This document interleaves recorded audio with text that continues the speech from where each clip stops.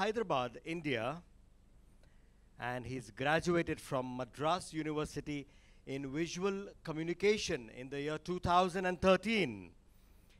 He worked as a photojournalist for 2 years. I hear some sounds in the front. I think you're beginning to guess who the person is. All right. Moving on.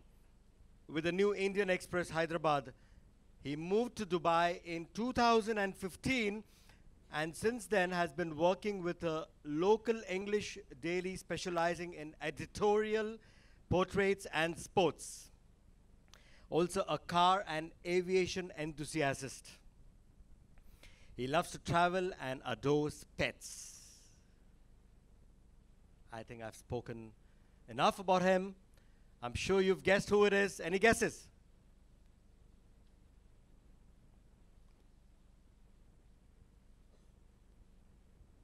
Please help me welcome Mr. Neeraj Murali on stage for the next and the final presentation for the evening. Thank you so much, Denzel. Thank you, sir. Just give me a second to set up.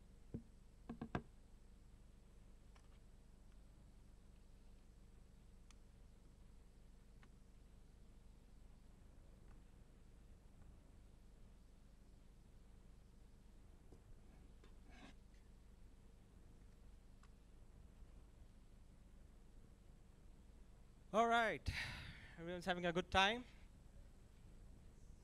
A big shout out to Denzel and Mr. Smith, the magician. That was an amazing show. It's been a while since I watched my last magic show. That was fun. Before I start, I want to give a shout out to my friend Chris for an amazing, amazing presentation. And the presentation for a cause, which all of us have to be taking seriously because the pollution in the ocean is unbelievable. The amount of animals that are dying in the ocean, it's unbelievable. So a big shout out to Chris for doing the project. Right. So this evening, as you can see, I'm going to be talking to you about smartphone photography 101. I'm sure everybody here has a smartphone and everybody has a social media account. Everybody wants to keep snapping away pictures. So I'm going to help you do it right, do it the right way, and make use of the full potential of your smartphone. Before I start, can you guess with what these pictures were shot? Any guesses?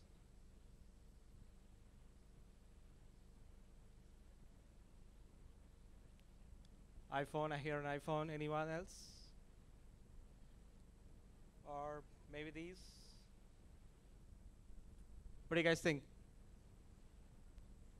Okay, I hear a Huawei. Yep, these were all shot using a smartphone. I don't want to name the brand, but they were all shot using a normal smartphone. Before I start, I want to give a disclaimer.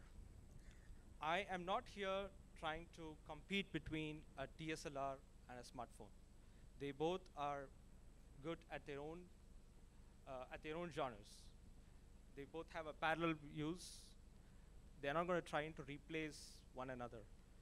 Unfortunately, manufacturers these days try to sell their products with a pro tag saying that this next smartphone is going to replace your bulky camera or a 48 megapixel smartphone in your pocket that is as good as a DSLR. I beg to differ, which is why I'm going to prove it to you why they both are of a different channel. So let me talk to you about the tech that's inside a smartphone camera. To make you understand about this, I need to explain to you a little bit about the sensor. That is the main heart. That's the main heart of any camera. So what you see here is your 35mm full frame camera that's there in the sensors that's currently recording this video, this camera, and a few others in your few others that you have. And this right here is your APS-C sensor that most consumer cameras have. And all the way down there, that's your smartphone sensor. So you see the difference?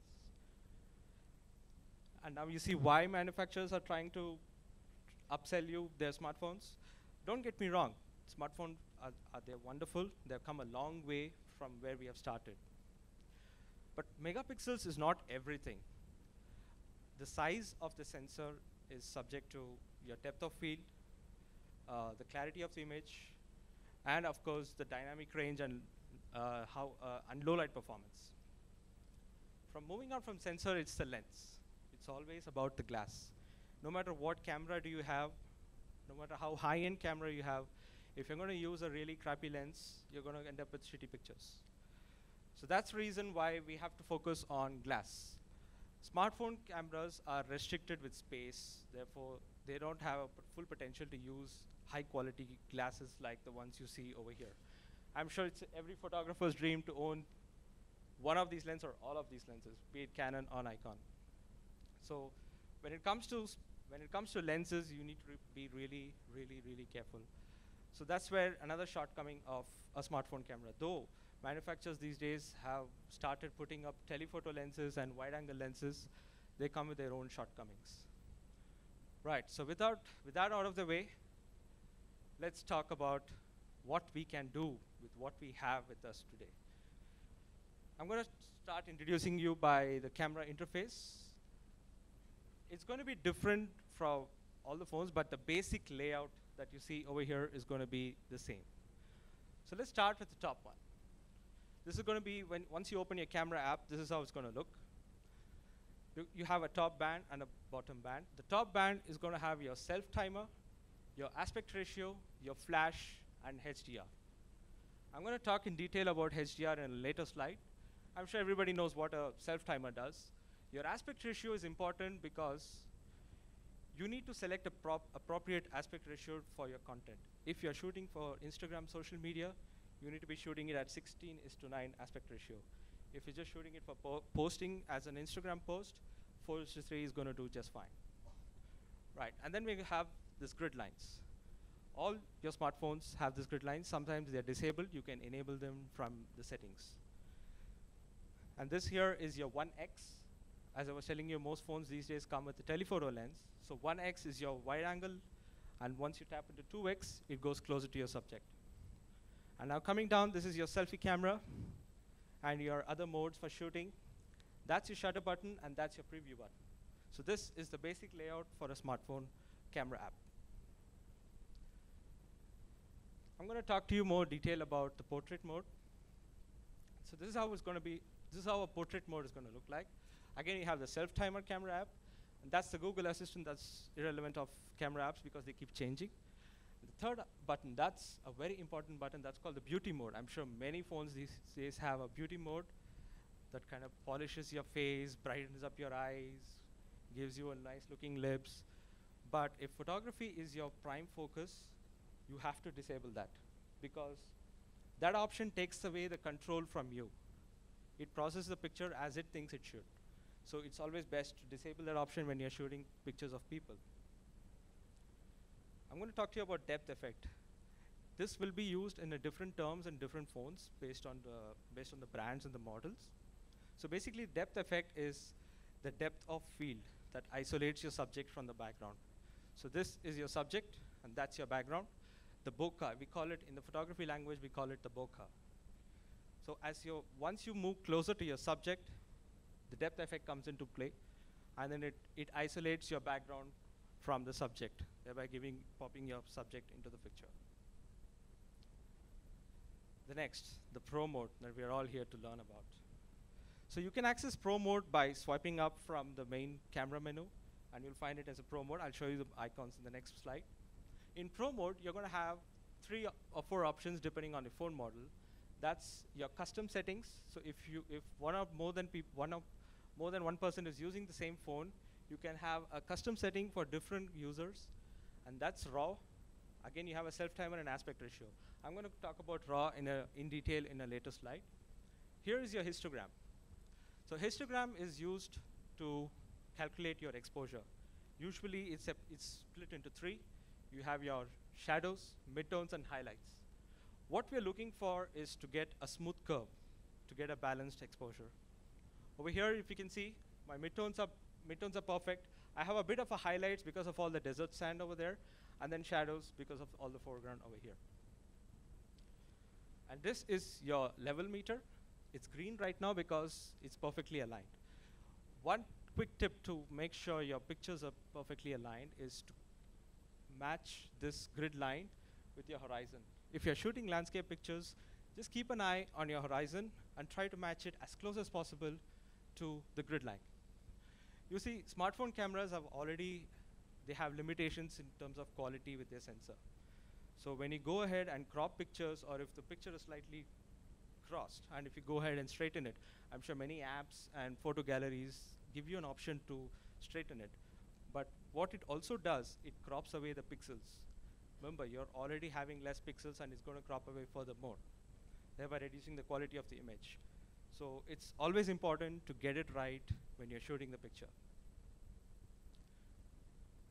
Over here, you'll find all your camera settings. As Chris before explained in his DSLR camera, it's going to share the same settings over here.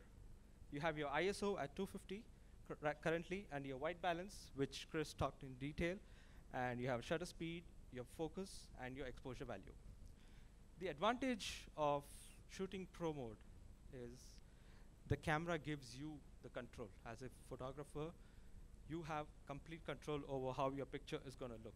There's going to be no processing involved by the phone. Phones these days use something called a computational photography, which it uses artificial intelligence and other other cloud-based computing to process the images. But in pro mode, everything is disabled. You and the camera are in control.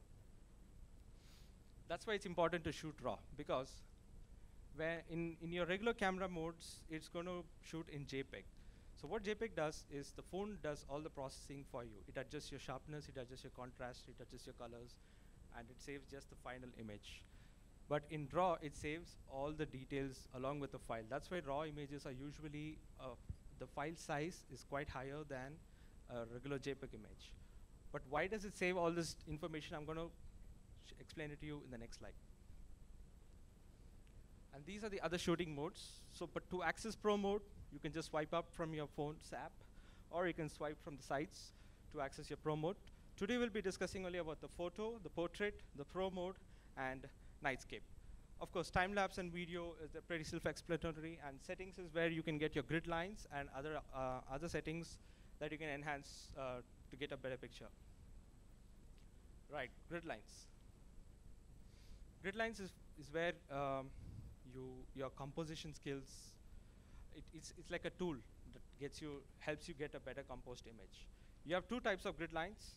There's one is 3x3 and one is 4x4. And some iPhones also have the golden ratio, which has more grids to help you compose a better image.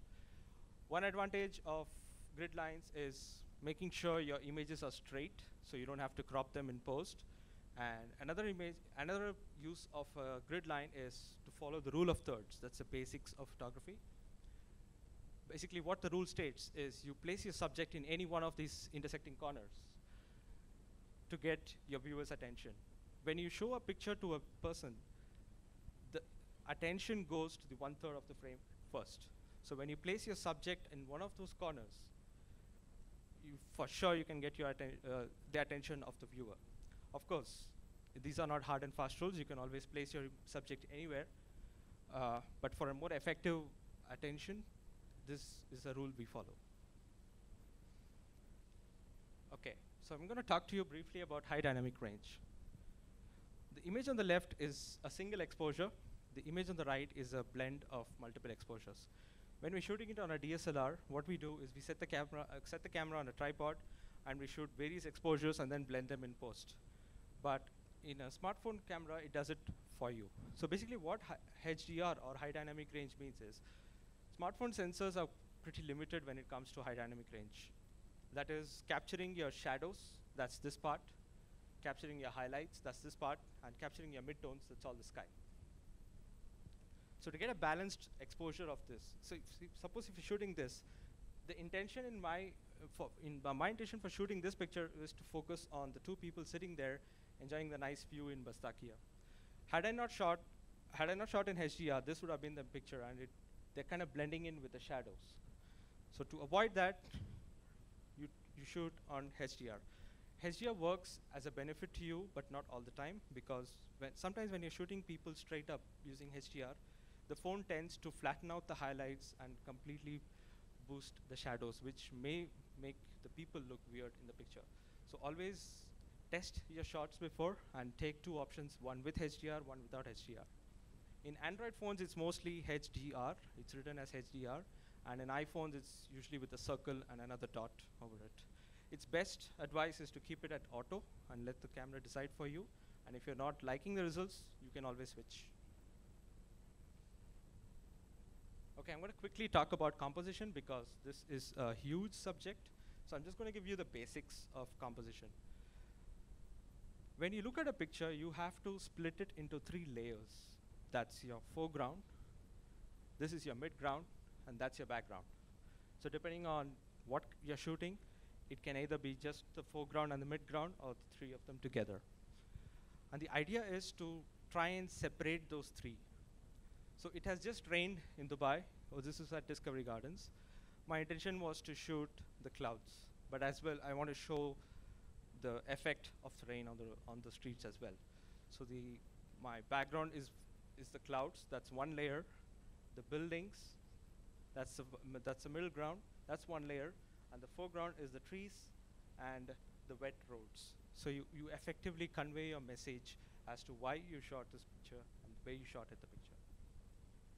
And another important thing in adding in composition is always having a human element in your picture.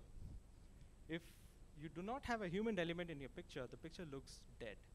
Because of a human element, it's lively.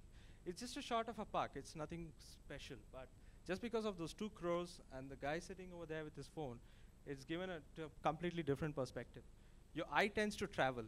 If you could look at this picture, it goes through the trees and then comes back to the man and then the 2 crows. And I just got lucky with this shot because the guy is wearing a blue shirt and it's all green, so it's a good color contrast. But in this shot, you don't have a background. You just have a foreground and a midground. So depending on your shots, these things keep changing. But it's important to always layer your pictures to effectively convey what you're trying to shoot. Another composition tip is to use leading lines to your advantage. So over here, I just wanted to capture a dark sky. You can just capture dark sky looking up. It's going to be just as good, but that doesn't convey anything. So I was just sitting at the beach, and you can just use these lines, and a person happened to walk. So these lines navigate your eyes towards your main subject. So you lead through the one, you look at the person walking by the beach, and then there's clouds, and you understand, okay, it was a dark, cloudy day that day. You won't always have a human in your picture, so you have to try to make use of whatever you have with you at the time of shooting. So over here, I have used these road lines that lead up to the mountain. So the mountains are going to be my main subject, and I need something for my viewers to lead their way to the main subject. So there I use the lines on the road. So you always have to try and look out for things that are already available to you to convey your message more effectively. End of the day, you're just trying to show the world the way you see it. Another tip for composition is to have a different perspective of everything. The funny story behind this, can anybody guess what exactly is this picture? What exactly is the guy looking into? Any guesses? You'll be surprised. Sweets, you were close. This is just a stack of herbal soap. Yep. So that's my friend Prasad. We both were just hanging out one afternoon at Al Seif, and I just come across this stacked herbal soap. And he happened to be wearing a blue shirt, which is nicely reflecting onto the soap bar. So what I did is I switched on the self timer in my camera. I put it in, and I asked Prasad to wait for 3 seconds and then peek into the hole. But clearly he was not ready. So it's a funny expression that he's got. And I still have it, and I'm embarrassing him in a presentation. So that's one way to look at things differently. And we all know Burj Al Arab. There are thousands of pictures on Instagram of Burj Al Arab from different angles. So what can you do to make it look differently? So I was just walking by and of a hotel over there, and I happened to come across this window by the Burj Al Arab. So it looks like you're looking out of the window. So always train your eyes to look at things differently than what others have already have. Photographing portraits, the most important one, because we all time we photograph our loved ones, our pets. We always photograph people. So the few important things that you need to remember when you're photographing people is switch to your portrait mode if you have one. Switch to your telephoto lens if you have one, because a telephoto lens always isolates your subject from the background, which makes you pop, which makes the subject pop. And a few tips is to hold your phone steady. I've seen a lot of people hold their phones like this. That's really a wrong way to hold your phone. You gotta hold your phone like that. Let me explain. So this is your phone. So you turn on the camera, and most people hold it like this. This is gonna be shaky, first of all, and when you're gonna go tap the shutter button, you're gonna change your composition altogether. So the best way is to hold your phone like this. And just spread your feet apart so you get some stability on your body. So you act like a tripod now. So you hold your phone like this. I'm a lefty, so I'm holding it on my left hand. If for the other people who are righties, you can hold it like this. And you can just trigger your shutter using your thumb. You can use your other hand to tap and lock focus. That's the next thing I want to say. So you're focusing on, this is Rachel. She's here on a vacation to Dubai. So I was out photographing her. So we're photographing Rachel now. I'm just going to open my camera app real quick.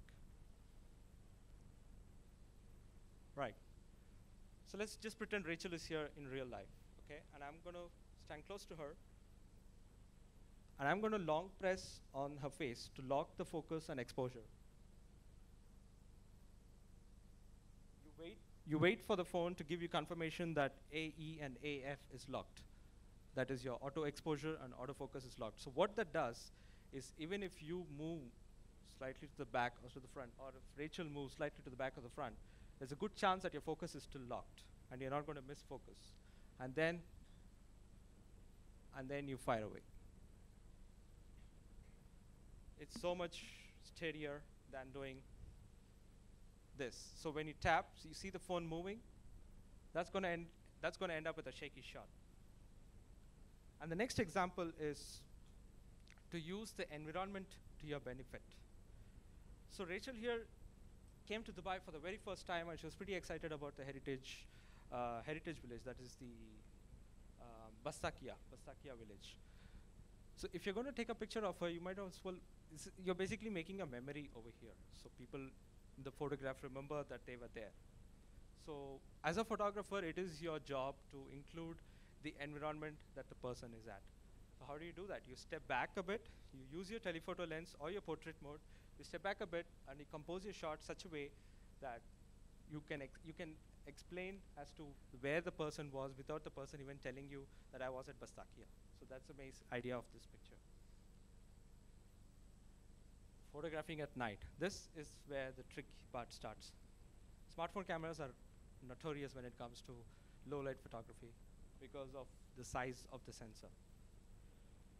But there are ways to get around it, like this one. So I was just walking by, and this is my car that is parked over here, and I found this beautiful skyline view. So what I did, I quickly switched on the camera app and switched to the nightscape mode, and I didn't have any tripod or any stand with me. I just pulled out my wallet, put it on the roof of the car, and laid my phone right next to it to keep it stable. Turned on the self timer to 3 seconds, because even by pressing the shuttle button, you're going to induce shakes. So you turn on the self timer, and then let the camera do the job. The same thing over here, but this was shot handheld. Here you have an example of the 3-layer composition that I was talking about earlier. So in your foreground, you have the leading lines that goes towards, this is the blue water island. And then you have the mid-ground, that is your ocean, the beach. And then the background is the blue water island. And you've also managed to add some human element. It doesn't matter if they're blurry or if they're out of focus. It doesn't matter, because as long as it implies that there are people walking over there, it's a balanced shot. And that's what we're aiming at. You need to layer your pictures and get a balanced shot. Right, so I was talking to you about pro mode and shooting raw and their advantages. So when you're going to shoot in pro mode, as I explained to you earlier, this is how it's going to look. So the picture that is saved as a .dng file on your phones. So DNG stands for digital negative files. Just like how back in the day we used to have film negatives that has to be developed in a dark room. Same way, digital negatives have to be developed in a digital darkroom. That's your Adobe Photoshop Lightroom. Now for the desktop version, you will have to pay, but luckily for the the smartphone versions, it's free. At least most of it is free. At the basic settings, everything is free. Once you import your pictures into Adobe Photoshop Lightroom, you have a variety of options to adjust your exposure, contrast, highlights, and shadows. Now, why shoot RAW? As I told you earlier, RAW pictures are bulky because they have all the camera data saved in them. Whereas JPEG, the camera processes the picture for you and then discards all the remaining data. So with the help of RAW, you can edit in a non-destructive way, which means no matter how much you're going to edit the pictures, you're not going to lose the quality of the final image. Whereas in JPEG, with every single edit you do, you're further reducing the quality of the picture. That's just the basic of Photoshop Lightroom, because this is a very elaborate subject and we'll have to gather again for an exclusive session of just post-processing of pictures. Right, moving on to Toshiba. I have been part of the Toshiba family for a really long time. Especially, I'm a huge fan of their flash air cards, which as a sports photographer was really useful for me. I was out on the field shooting tennis, shooting cricket, and then the news desk calls me like, hey Neeraj, we need the pictures like ASAP. And when I have no access to my laptop, I just copy everything to my flash air card, transfer everything wirelessly. That was a cool feature that I used to enjoy. But now we have ExceLens M303, which has come in unbelievable capacities, like 256 gigs. That's something that was only a dream for most of us. And X-ray proof. Most of our phones we use during our travel, which goes through a lot of airport security, as Chris mentioned earlier. So even if your phone is all conked off, at least your data and your pictures are safe, because end of the day, you can always get a new phone, but you can't make new memories all over again. And the two biggest issues a phone faces is dropping the phone into the water or during the rain, or just dropping the phone on a hard surface. But the Toshiba ExceLens M303 has got you covered in both places, because the cards are water resistant as well as drop proof. All you GoPro shooters and drone and videographers, you guys will have a ball time with the Toshiba ExceLens M303, because the card supports a V30 version of high-speed transfer data speed, which means you can shoot your videos at full 4K resolution for over 314 minutes. And also, thanks to the high transfer speed, you can offload those video footages to your favorite editing softwares and get cracking. Talking about transfer speeds, it's also important to back up your pictures once you're done photographing them, because you can't always rely on cloud support, as you're all aware that it's not really the safest way to go about to save your pictures. Having an offline backup account is always the safest way to go. So that's where your Toshiba ExceLens M303 comes again. You can offload your pictures from your phone, transfer it to the card, and have different copies of the pictures as a backup. That's all from me. If you guys have any questions, most welcome. Thank you so much.